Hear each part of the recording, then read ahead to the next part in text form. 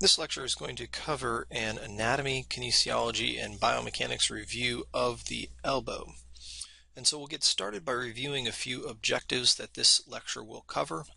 First, we're going to look at some of the different joints of the elbow, including the ligamentous, muscular, and neurologic tissues that contribute to the formation of those joints and also crossing those joints. We're going to look at some of the interesting variances that make the elbow joint unique, that being the carrying angle, as well as looking at a degree of valgus and varus and outlining potential clinical implications of each of those areas. We're going to discuss some of the myology, areas relating to muscle length as well as moment arm, and how that carries over into the production of elbow flexion. And then finally, we will help you to apply your knowledge of the elbow to interpret physical examination findings and then to differentiate between neuromusculoskeletal impairments. So let's go ahead and get started. If you'd like additional information that's covered in this lecture, you can look to several optional readings. Mike Raymond's text, pages 585 to 596, Orthopedic Clinical Examination, offers a brief overview.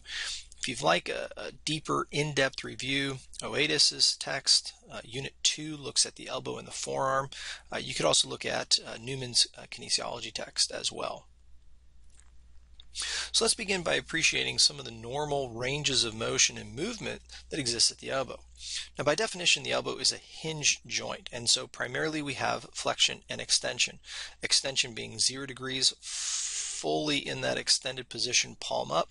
Flexion being as the forearm bends back towards the glenohumeral joint, somewhere around approximately 150 to 160 degrees is clinically relevant.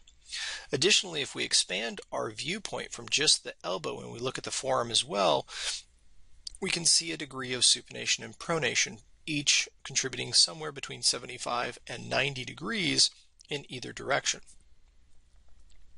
The joints of the elbow are made up of 3 different joints, and we'll look at each one of these in isolation.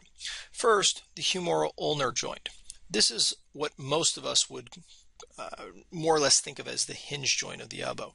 It's a trochlear joint and a uniaxial hinge joint. The movements that exist here are primarily flexion and extension, where the capsular pattern is that flexion is greater than extension.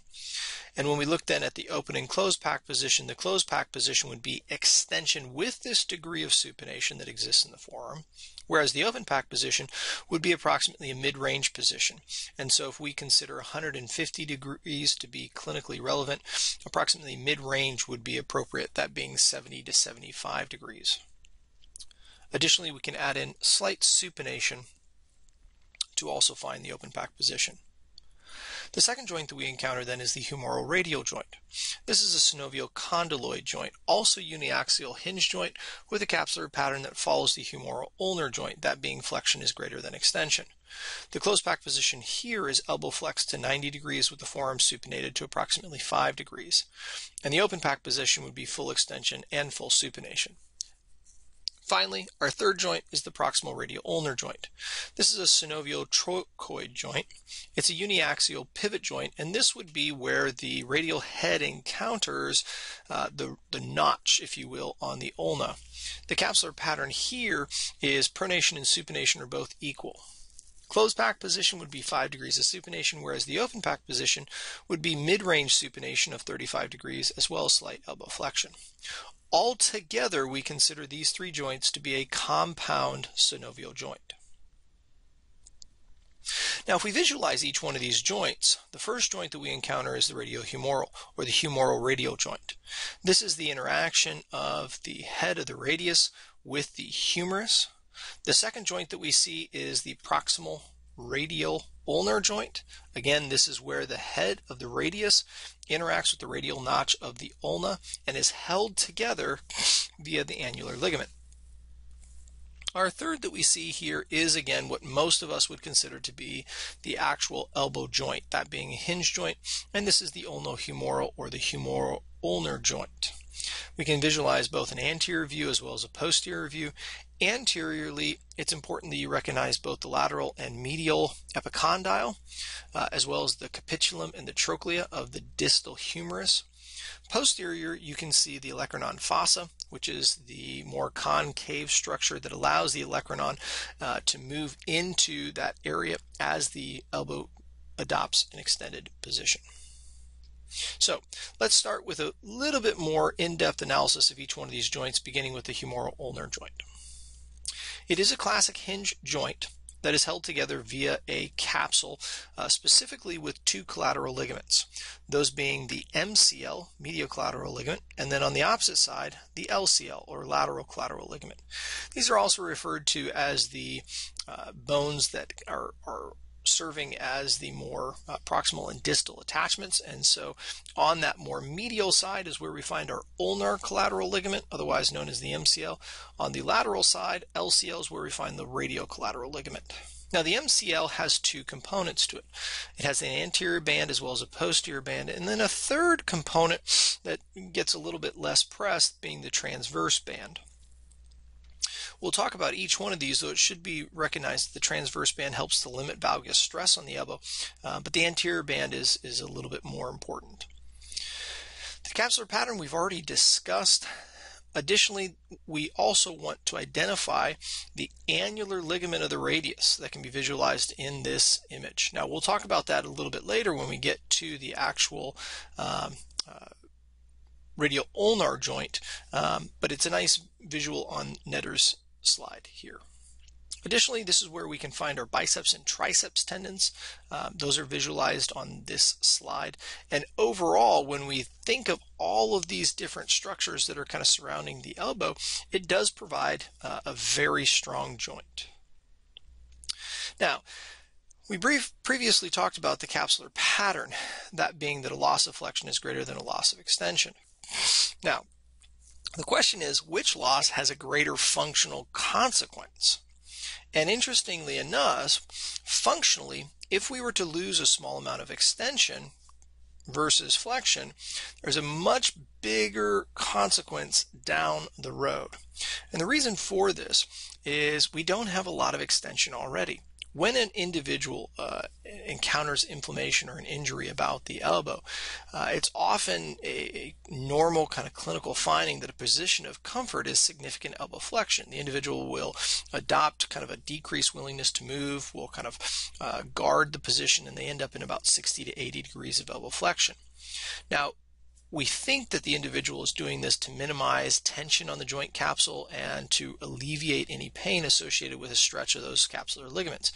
However, what ends up happening is there is an adaptive shortening that begins to occur if that position is prolonged or maintained. And so what then can result is a flexion contracture.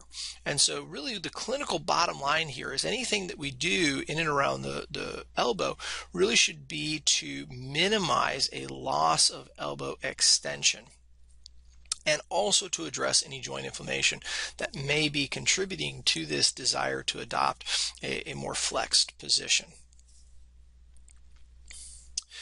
Now, additionally, when we're looking at the elbow, one of the other features that we should be able to visualize is this idea of carrying angle. Now, carrying angle exists between the capitulum and the trochlea, as well as the proximal ulna and the radius. And it is the distal expansion then of the trochlea that really contributes to what we see as a more laterally deviated form. Now, you can have an additional degree of valgus and varus that also exists in and around the elbow. And we'll talk about that when we get into the unit on the elbow as being an increase in valgus, or what we might call a gunstock deformity if an individual has a good degree of varus. Here you can see that carrying angle measured via a radiograph, and it really serves to direct the ulna laterally during extension, which, interestingly enough, increases the potential for elbow flexion motion. Right? Now, the midpoint distal humerus to the midpoint of the proximal ulna is really where we're going to make these measurements. The axis of movement then runs medially and inferiorly. We see the carrying angle most accentuated in full extension, and it's typically thought that females tend to have a slightly bigger carrying angle than males by anywhere from 5 to 10 degrees, though this can be fairly variable. Now, if the carrying angle is found to be in excess of 15 degrees, we refer to that as cubitus valgus, or an excessive valgus angle through the cubital fossa. And then second would be cubitus varus, and that would be less than 5 degrees.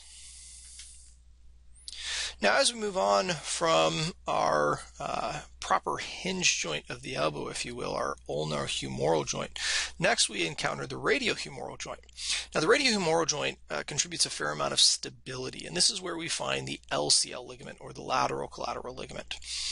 This also is referred to as the radiocollateral ligament, and it provides an accessory lateral collateral band and really assists, if you will, in keeping that more lateral side of the elbow stable. Now, we've already reviewed the movements and capsular pattern that exists here, but one of the things that we have to recognize, and kind of the big clinical note here, is if we don't have this anatomical region or joint, if you will, this surface of the radial head articulating with the distal humerus, we really compromise our ability to bear weight. The radial head, because of its broad kind of concave surface here, helps with the distribution over a broader surface area of any weight that's being borne through the elbow. Additionally, the radial head is also going to help to block this increase of valgus stress that's commonly seen about the elbow. And by doing so, it helps to offload some of the force that the MCL is having to deal with, if you will, on the more medial aspect. And so because of this, there's a couple problems that can exist here. One, because of its ability to bear weight, we can see impaction fractures of the radial head, and we'll look at that further when we get into differential diagnosis of the elbow. Additionally, because of its capsular ligaments that hold it in place, it's also prone to dislocation. So let's look at those ligaments just a little bit further. Here we can visualize that radiocollateral ligament. Additionally, we can see just distal to that the annular ligament of the radius that we saw earlier as well.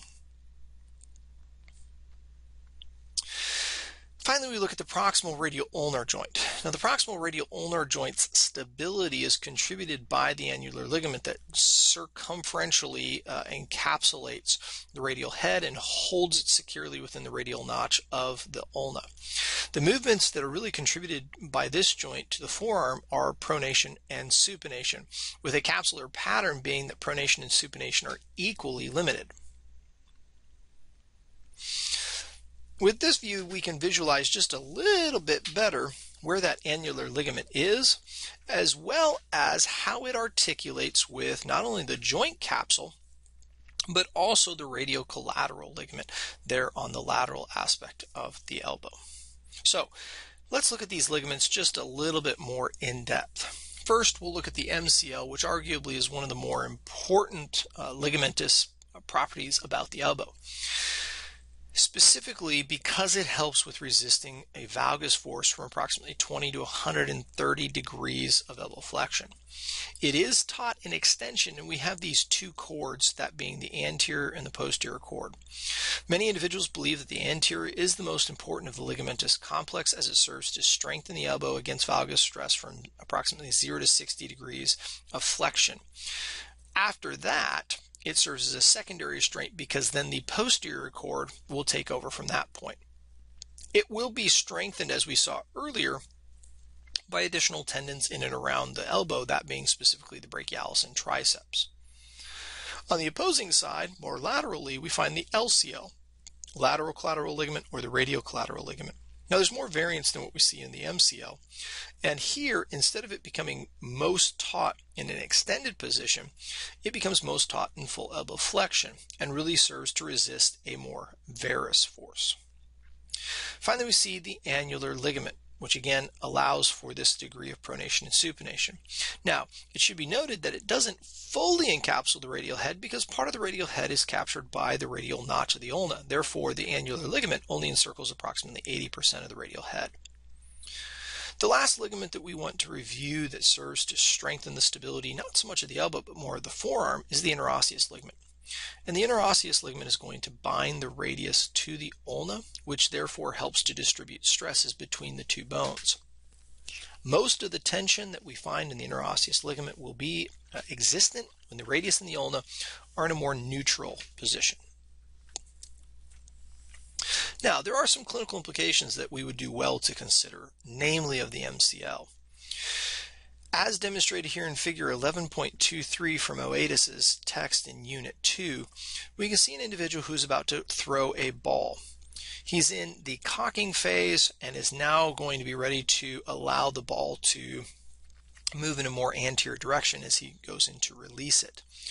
What ends up happening here, though, is that as they adopt this very large shoulder external rotation, there's a significant amount of valgus stress that is placed through the elbow.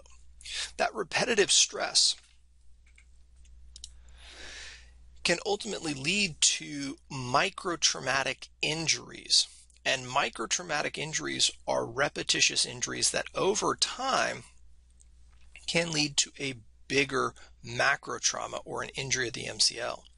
If the MCL is torn, surgical intervention is often necessary, and this is where many individuals have had what's known as Tommy John surgery, which is named for the pitcher whose career was saved by it. And Tommy John surgery serves to reinforce and reconstruct the MCL by utilizing a graft tendon, typically from the palmaris longus or the plantaris. Now, the clinical application here is, as PTs and rehab professionals, we have a role in reducing the incidence of not only MCL involvement, that being injury, but also the risk factors that lead to the injury by remaining in close communication and dialogue with athletes, parents, and coaches. Next, let's talk a little bit about the arthrology. Now, as we look at the joint, both anterior and posterior, you can notice a fair amount of articular cartilage that covers the ends of these structures. Now, because of the articular surfaces, the joint tends to be fairly stable and not a high incidence for osteoarthritis. Additionally, the orientation of those articular surfaces also help with regards to the percent or the degree of elbow flexion and extension, and you'll see that momentarily. Additionally, here you can visualize the fat pads and some of the synovial membrane that is present both in the anterior and posterior portion of the joint. Now, as I was saying, the degree of the articular surfaces or the angulation as it relates to the shaft of the ulna as well as the humerus does allow for some amount of flexion with soft tissue space between the ulna and the humerus. Now, if that angle is less than 45 degrees, it oftentimes can appear as if the individual has a degree of hyperflexion.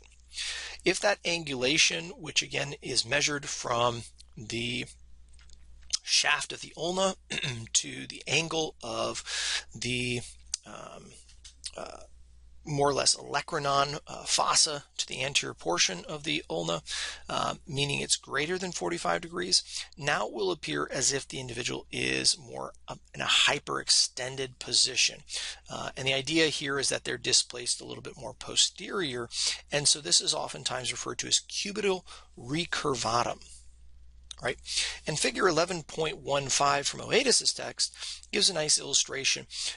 In the first image, image A, this would be a mutual anterior curve of the distal humerus and proximal ulna, allows for full flexion, but extension is somewhat limited. In image B, this would be a hypothetical increase in superior orientation of the trochlear notch. And so here we see an increase in extension, but a decrease in flexion. Therefore, they appear hyperextended.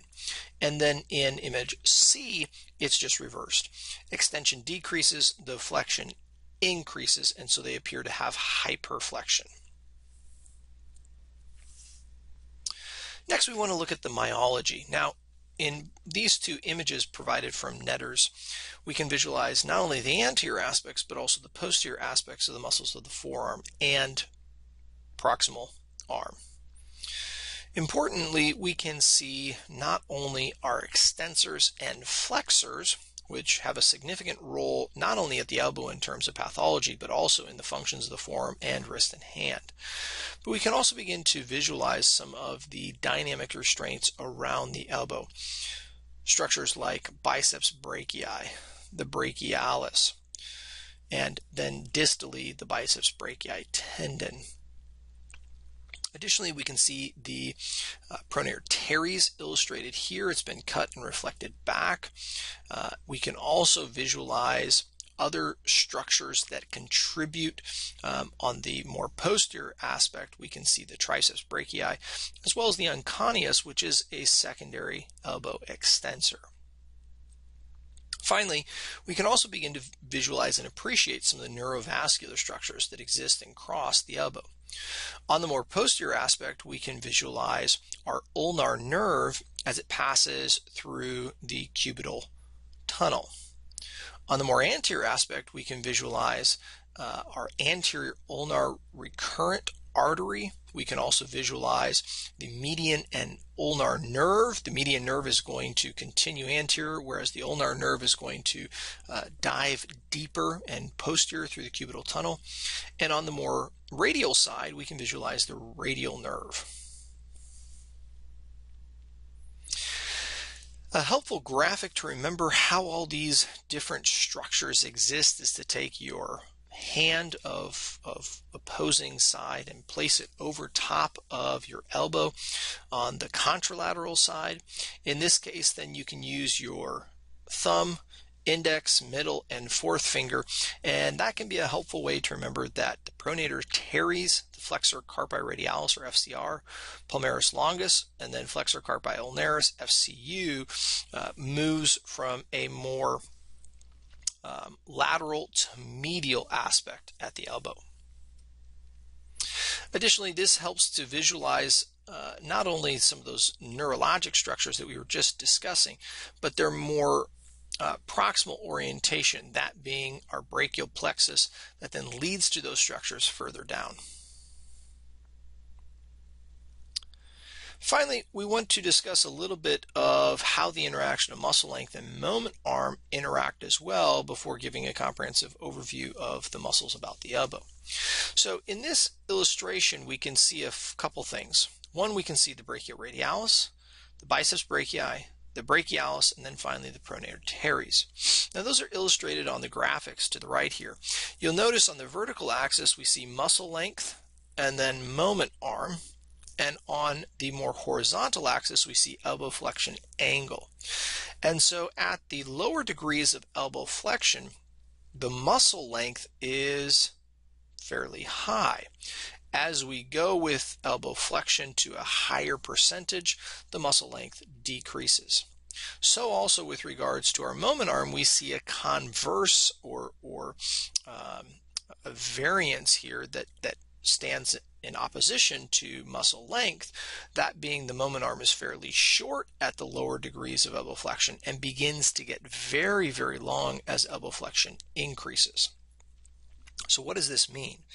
Well, it means that the ability to generate force has a sweet spot that correlates with our moment arm. And so as we begin to look at where is the position of greatest elbow flexion strength, we need to recognize that muscle length and moment arm interact together to create this sweet spot that exists somewhere around 70 to 90 degrees or mid-range of the elbow. Therefore, if the elbow is in too much flexion or too much extension, we can say that there's a degree of insufficiency that exists here, and it will impact then the ability of the elbow and the muscles that surround it to generate force.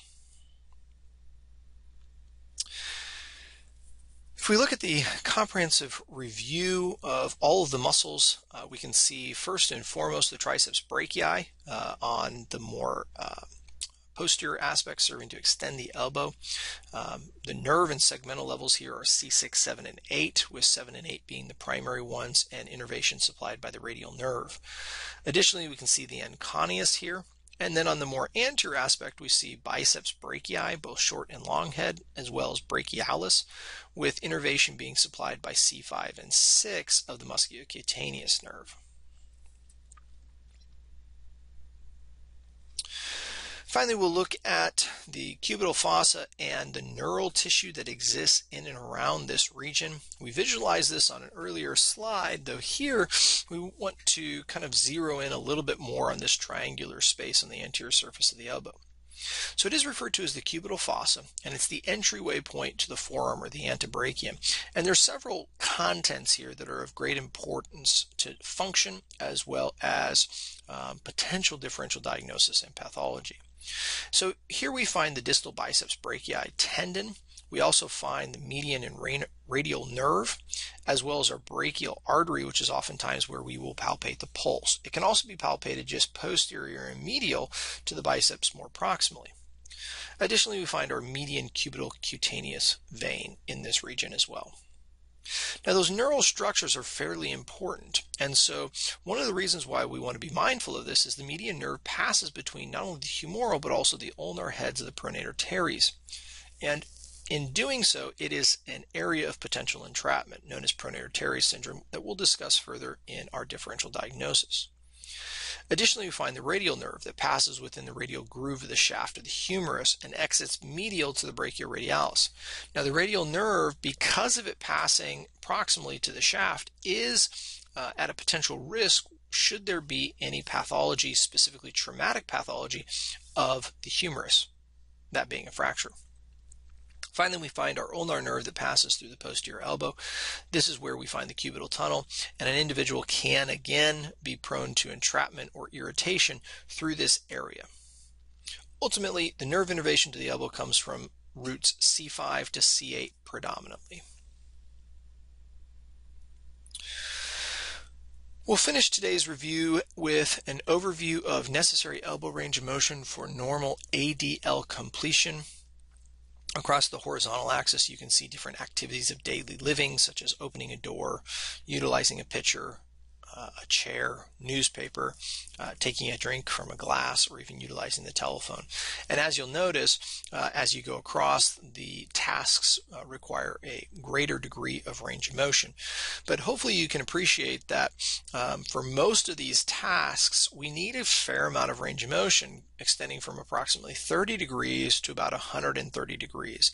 And really, ideally from 0 degrees up to about 140 degrees. So when working with an individual from a clinical standpoint and looking to return the individual not only to prior level of function, but hopefully an enhanced level of function, be mindful that range of motion is very, very important for their ability to independently complete and participate in these daily tasks. With that, we'll conclude our review of anatomy, kinesiology, and biomechanics of the elbow, looking at 3 unique joints. Have a look at the optional readings, and if there's any questions, feel free to reach out.